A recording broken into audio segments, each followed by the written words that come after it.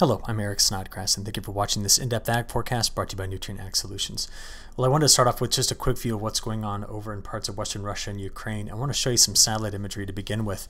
Just thinking about the weather impacts right now in this particular area, I just wanted to show you, go back to the day after Valentine's Day, and we can see the extent of the snow line here across northern Ukraine. And what we've seen since then, there's been quite a few cloudy days in here, but if I get out here to one of the more kind of clear days on like February 20th, we saw a lot of that snow kind of retreating a bit farther to the north. And if you look out here on the 21st, very similar story. In fact, as you get out here to the 23rd, yesterday, we can see a lot of that snow has cleared out. And the point behind showing this is that the forecast for this particular area over the next 10 days or so is quite mild. So you see that much of Russia, especially right in here in the Russian wheat belt and then getting into Ukraine, does have a warmer bias overall as we press forward into this forecast. It's interesting just to note where the coldest air is in North America. Much of it is here over Greenland, it's here over the Canadian prairie, it's into the Canadian Maritimes, and at times we've seen some pretty major cold air outbreaks that have run through the midsection of the United States. So it's really certainly sitting on one side of the hemisphere. Now, in addition to that, I would just like to focus in and look at precipitation compared to normal over the next 10 days. And here's the Black Sea, so you can see where Ukraine is. We do have above average precipitation forecast for the southern part of the Russian wheat belt, but overall Ukraine is going to be relatively dry. So no major weather factors kind of at play right now in this part of the world. So I just thought it would be good to bring you up to speed on what was going on there. Now, over the last 7 days here in the United States, we have been hit repeatedly in this area with extremely heavy rain. So parts of the Mid-South, Tennessee Valley, Ohio Valley, some places in here have picked up in excess of 6 inches of rainfall. And the models actually did a very good job at honing in on that potential region. Of course, we saw the snow here earlier in the week, but there's a large area that's missed out on this, and a lot of that's right here in the Central Plains. Now, I'm going to get to what's changing in the west in just a few moments, but I'd like to come back to this drought area because, as I've been showing you since the beginning of the year, there's a large section here of the Western Corn Belt stretching from Wisconsin through Iowa into Nebraska, part of South Dakota that's very, very dry, and that extends south into the Southern Plains as well. In fact, there are 2 climate reporting districts in Nebraska right now that are reporting their driest start on record to a new year. And these records go back to 1893. The same is true for the West. So we have a couple of bigger questions to be asking in this video at the beginning. Is there any possibility of getting a pattern change that could significantly impact these drought regions as we move now into the month of March? Now, I'm going to show you the latest drought monitor. This is what we've got. February 24th, it was just released today, and it shows us that about 73% of the country is in some stage of drought. And let's look at it a couple different ways. We always like to go look at the change maps. Let's just see how much this has changed over the last week. So notice we've seen some improvement in parts of Texas, Oklahoma, and Arkansas. Same thing for this part of Illinois. But there's been some places in here where either it's not changed or it's gotten worse. And just take a look down here along the Gulf Coast and the southeast coast of the United States. We do have pockets in there that are continuing to show up dry. It's easier to see when you look out over the last couple of months, or maybe even out over the last 3 months, kind of the extent of that drought and where it's been expanding. Now, just coming back to the main map, I got asked a great question yesterday, and I thought we'd just address it in this video. How's all this compare? How's all this compare to 2012? Because the person who asked me heard me mention in the previous video that this is the greatest aerial extent of drought area in the United States since July and August of 2012. So I thought we'd just do that real quick. So if we take a look at this, this is what the drought monitor looked like on February 28th, 2012. So much different scenario. We saw a lot of dry air that had already been in place over parts of the southeast, including Florida. And the 2011 drought that was here was expanding at this point, hitting much of the southern plains very hard. The extent of the drought in the west was much less. Same thing for parts of like Montana into Wyoming. This was just an entirely different setup. And just thinking about some of the bigger differences from 2012 to now, I'd also like to show you ocean temperatures from then. So just to make a point, the Pacific Decadal Oscillation going into 2012 was very, very negative. A lot of cold water in the Gulf of Alaska, very cold water extending off the Baja of California, and it trekked out here into the fading La Niña that was really centered over Niña region 3.4 into the Pacific. We also saw cold water that extended back toward Japan. So that's a very, very strong signal in the Pacific for risk of drought in the Midwestern part of the United States. So this is the pattern we always look out for. Plus, we were developing an El Nino at this particular point. So this was February 24th, 2012, and I'd just like to show you this year. So there are considerable differences. While there is still a negative PDO signal, it is nothing compared to what it was at this time in 2012. We are watching a La Niña fade, but this one, as we've discussed, is more east focused. So we start to look at these differences and piece them together as just to make sure that folks know that despite the fact that 73% of the country is covered in drought at this point, at least some level of drought, that the longer term risks for going into one of those summers that just hammers the midsection of the country with drought it's not the same picture that was painted back in 2012. I just want to make that statement because that was what the question was. Now, what do we have going forward? Well, we see right now that the MJO is denoted by these velocity potentials, which in the green and blue here tell us that the MJO is going to probably spend a lot of time, here north of Australia over phases possibly 4, 5, and 6. That's likely because we've got this little kick in the trade winds. The trade winds have a little bit extra push right now. And historically, while this is kind of a rare configuration, it does, as we've talked about so many times in my recent videos, allow for the atmosphere to relax away from the big ridges along the west coast and possibly be more reinforced with troughing in that area. So that ends up setting up the west coast, setting up the Midwest, and the Northeast for pretty active weather, because it's all got to run over a ridge that would be in this particular area. Now, what's not accounted for very well here is the potential for any upstream blocking that we could have in the North Atlantic. In fact, there's very few cases of phase 5 during a La Niña at this particular time period. But should it go over into this particular setup, this would be important for the longer range forecast. Now, just thinking about all of this, let's go straight to the European model's brand new update for the month of March. And the biggest changes were here. Okay. The newest runs are now allowing for, well, let's go take a look at it real quick. Let's go to the upper level heights. I'm going to click on the 7-day anomalies, and let's blow this out to a northern hemisphere view. There we go. The newest changes, here we go, are such that once we get to the middle of March, the models are finally really showing a strong signal of taking that ridge here. And that generally just opens up to a bit more zonal flow. That opens up to more troughs coming into the west, through the Canadian prairie, into the Midwest. They're tending to run over some sense of a ridge over the southeast. And you can see as we play this out, that seems to be the overall flow pattern, with the strongest temperature contrast in the northern hemisphere, setting up the main kind of flow right into this region. So we think about all that. Let's go back to a North American view and look at that 30-day pattern.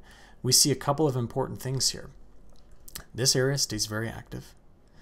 The drier bias that's in the southern plains will likely not extend quite as far to the east as we suggest. In fact, I would encompass this entire area as possibly being active.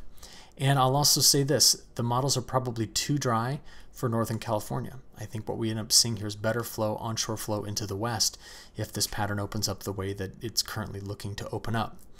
And why I think this is all important is that we need to work hard on eliminating drought from California to the southern plains, because you know that all those seasonal models are out there still predicting that this is going to be a major issue as we move forward. Now, one of the big factors with all of this, as I just kind of flipped over to it, is that the PDO, the Pacific Decadal Oscillation, which is that cold water, let's go take a look at it, this cold water right in through here, still shows a pretty strong signal of helping that ridge go this direction. So when I'm looking at all these different teleconnections saying, do they add up, do they constructively interfere, or they deconstructively interfere, I'm seeing better supporting evidence of a pattern like this. So we just come back to it again. This seems to be the setup going into the month of March. Unfortunately, this means more flooding for places that are already soaked, but it could mean better moisture return to parts of the Midwest that need it. What'll be the wild card will be this area right in through here. And do we get those troughs deep enough to cut farther south into California? There are some indications that that will. There's multi-model support with this as well. What I'm showing you next is the CFSv2. This is their outlook for the week of the 10th through the 16th for precipitation compared to normal, this being above average. Okay, and then this would be the week 4. This would be the 17th of March to the 23rd. And again, you see how the CFSv2 is also returning better moisture to the west coast, but keeping this area extremely active. There are major areas in which these deficits need to improve. There's time before spring, but we need to be watching it carefully. Okay.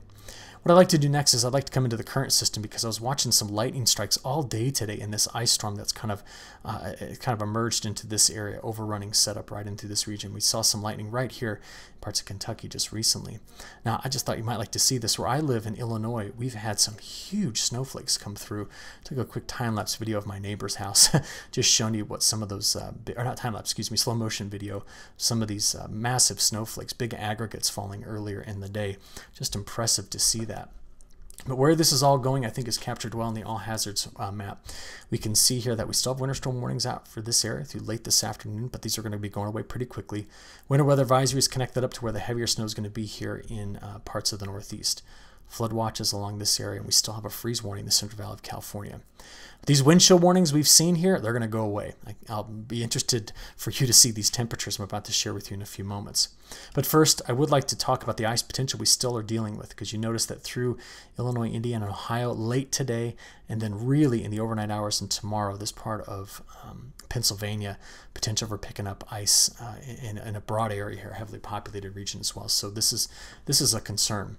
And if we look at the high-res NAM model, the 18Z run today, we can kind of see the timing of this. So through this evening, getting into the overnight hours, and then into early tomorrow morning, you see that that's the area I'm going to watch carefully. There's certainly snow on the back side of this. Thankfully, these winds are not nearly as strong as they had been in the northern plains earlier this week and last week, but this is going to spread some snow into New England. Now, after that pulls on out, so this is 5 p.m. tomorrow on Friday, high pressure dominates the midsection of the United States, and other than some kind of return flow button up against a front down here, there's just some showers down south. And other than that, we're going to turn most of our attention to the West Coast for the next probably 7 or 8 days. To do that, I'd like to go to the multi-model analysis. Whoops, go backward there. This would be the GFS on the left and the European on the right. These are the 12Z runs. So we've already seen this system, okay, pulls into New England. This is now early in the morning on Saturday. High pressure's in control. You can see the scattered showers right here to the south on Sunday morning, Saturday night, Sunday morning. And then that even exits, okay? The European's the latest to let that next front kind of move on out. But after that, there's going to be 3 separate coastal lows that go into the Pacific Northwest over this weekend, into Tuesday and Wednesday. A couple of clippers roll out of the Canadian prairie. But these systems coming into the west are delivering moisture to places that desperately need it, as we saw earlier. So even out by the end of this week, a big section of the country is going to be drier, but it's that Pacific Northwest into Northern California. Look at what the European model is doing. Very aggressive with this, returning moisture all the way out there through the 3rd and 4th of March. Now, to see how much snow we're going to get out of this, let's just go take a look at it. The first system right here has the potential, getting into tonight and tomorrow, to put down anywhere between 2 and some places over 10 inches of snow in parts of New England. Now, after that, we're not adding much anywhere. There's the clippers coming through the Canadian prairie. But notice the west. I'll just keep playing this out. You see that the western United States, in the presence of those deeper troughs, starts to build snowpack back again. And that's absolutely critical. We have a clipper track right here. See it?